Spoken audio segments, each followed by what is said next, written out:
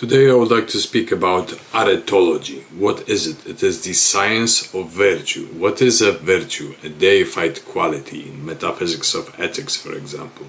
It is a reasonably, intellectually derived quality, attribute, characteristics that we use for guidance in life, in our conduct. In other words, it's not something that is conditioned or socialized. It is something that we learn on our very own experience, and therefore I see it as good, benevolent, effective. We apply it and incorporate it in our life as self-aware human beings. Therefore we look towards the effects that a certain virtue or attribute or quality brings, and as we experience the effects, we see what good or evil might be within it, what right or wrong might be within it. It is completely amoral, it is ethical. So I've conjured a set of, let's say, virtues that guided me in my magical path, and anti-virtues that hindered me from acquiring what I wanted to. So let me quickly and briefly explain them. So the main virtue is truth, at least aspiring to truth, attempting to find it, attempting to approximate it, as human beings we have no access to objective, complete truth. We may try to approximate it in proportions, intervals, harmonies, nearing the consensual truth or the divine truths. But is the deep laws of how the universe works. I know Ma'at is taken from the Egyptian belief system, and as such it is a quality like Heka that is sometimes personified, sometimes it's not, but it's a set of laws and rules how the universe operates, and how therefore by observation of men, animals, earth and the divine, a mortal should incorporate those values within his work. So composition, very important. When we compose something, it is proportional and therefore harmonious. We need discipline in order to shape ourselves, our emotions, the jumping monkey of our minds. Therefore self-control. Inhibitions are necessary in certain cases, and when we lack them we install new inhibitions, and by being homogeneous with them we are integral. In other words, we behave in certain manner that is approved by us, by society, and we don't go beyond certain codices that constitutes a man and the character of that person. Discernment is very important, especially in magical business when there's plenty of delusion and illusions. Discerning mind is of prime importance. So to recognize what is false, what is true, what may be realized, what may be a delusion.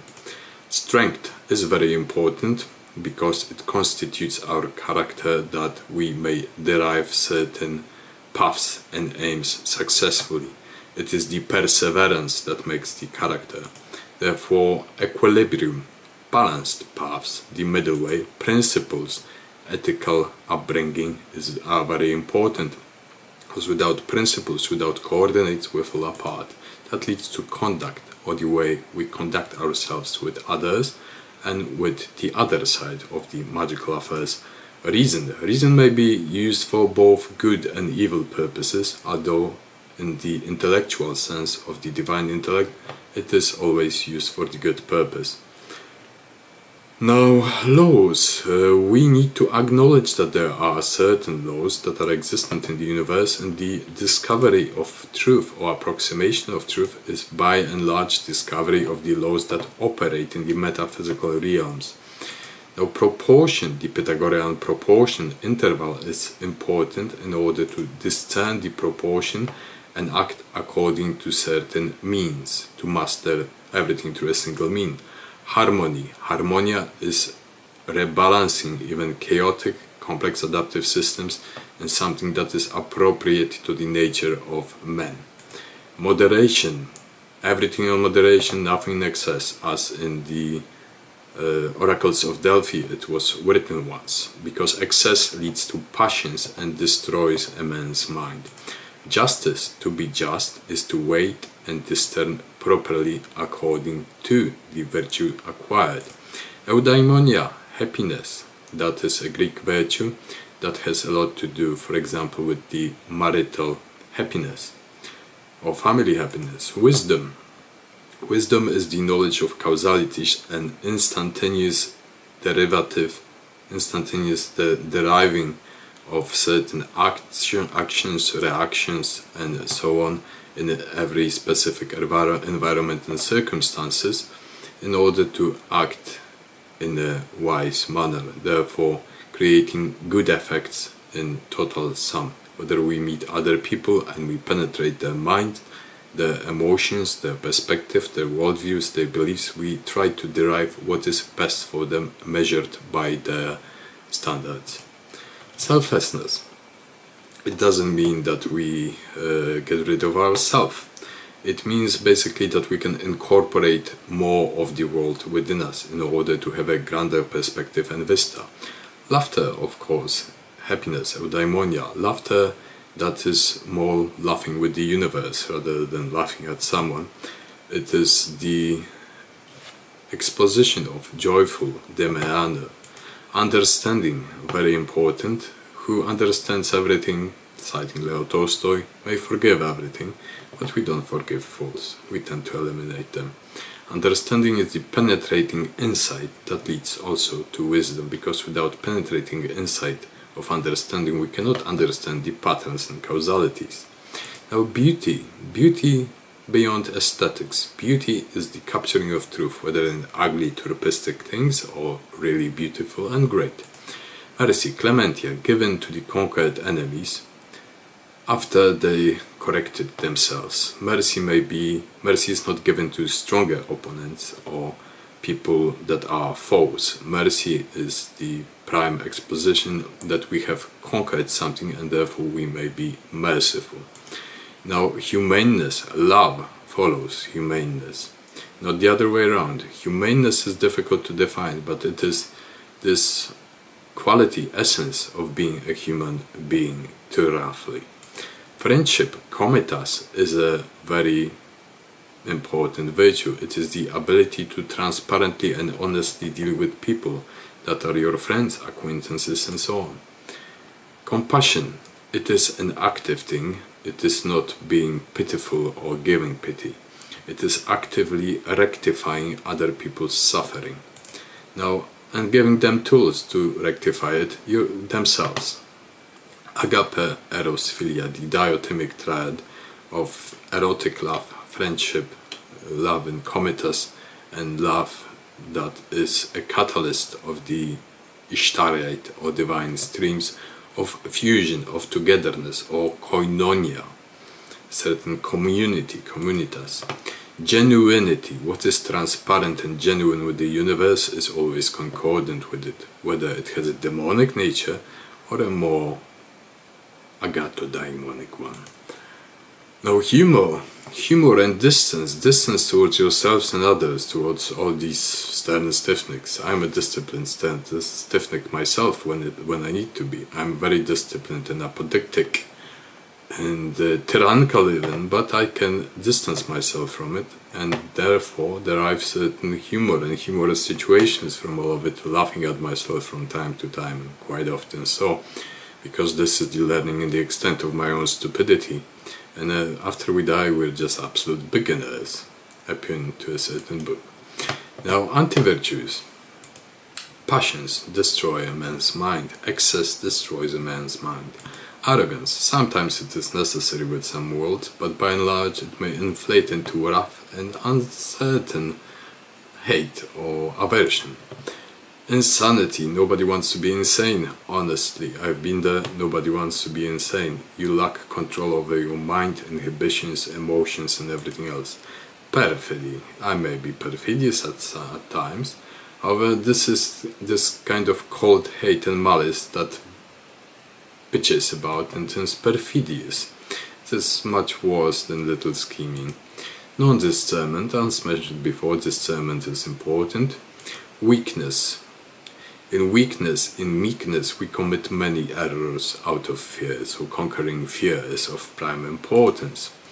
Instability, indiscipline. We cannot pursue effectively our causes and effects if we are unstable and undisciplined. Stupidity, foolishness, the worst kind of things, delusions, the gods themselves contained in the vein with stupidity.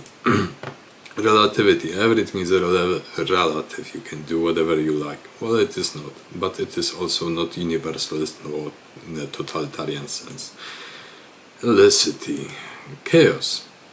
Ordo ab chaos doesn't mean that we dwell on chaos and we can do whatever we want.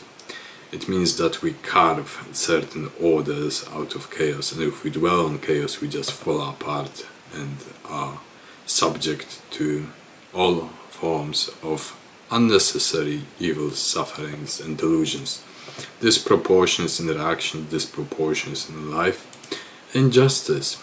Well, if we are unjust, how can we support ourselves with principles? Lusts, excess again, whether sexual lusts, greedy lusts, whatever, they are leading to the destruction of people in the longer run, the metaphysical destruction of the souls and the ability to develop pneuma, or the spirits. Hatred. Hatred, when it is sublimated, may lead to a very strong force used to pacify some demons in the hells. However, as such, when it is called anger and hatred, that is unidirectional, it is simply self-destructive, self-consuming. Ignorance, again, stupidity is linked with ignorance. Lack of knowledge, lack of realization is leading to plenty of errors. So self-grasping, when you grasp at your qualities, at your mind, at your body, at your abilities, if you can't let go of it even for a while, then you are creating a feedback loop, a psychosexual pneumatic feedback loop that is imprisoning you in the temporary shell of your mind. Think vampirism, for example. Confusion, despair. Nobody wants to be despaired, and despair makes us in a state, thrown into a state of melancholy noir, the Saturnian lead, and we fall headlong into suffering from despair. Terror. If we conquer fear, we no longer fear terror. We no longer feel terror. However, terrorizing and receiving terror is breaking our will and strength. Vengeance. Vengeance. Retaliation. Justice. Is justice vengeance? Vengeance is when we are receiving wounds and we are tormented and want to retaliate if we are strong, so strength may be turned with anger and vengeance into very naughty things. Bestiality. We may write every idyll and bestiality into human nature. However, we are trying to aspire to something more, because there is no as bestial an animal as a human being who through civilized forces reaches for bestiality of the weirdest, eeriest, most murdersome of his instincts. Antagonism. We may feel antagonistic at times, but by and large it is an entanglement with hatred and antagonism towards something, and we imprison ourselves only, not the other party which we are trying to destroy. If we destroy them, oh well. Isolation. If you isolate yourself in a self-grasping tower, you cannot perceive the world. Perspective, again, discernment. Isolation is good for no one. If you are fighting a battle, it is good to support yourself with friends, surround yourself with friends. Unless your strength, and you're a monk or an eremite, a hermit, allows you to survive it on your own, with the help of gods, goddesses, divinities and spirits. Domination. That is enforcing your own vision upon someone else, or submitting it. It is necessary at times, but it may lead to various, let's say, apodictic, tyrannical stances. So use everything with balance and measure. Then again, anger and hatred. Anger is something natural, but to be disciplined means to control your anger when necessary and unleash it when necessary. Delusion, the opposite of realization.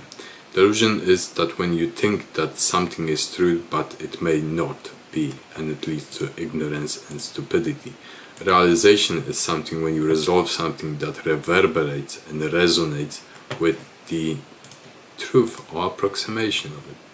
So this is just an example, you can conjure your own. I would like to portray it as a little exercise in Aretology. Thank you.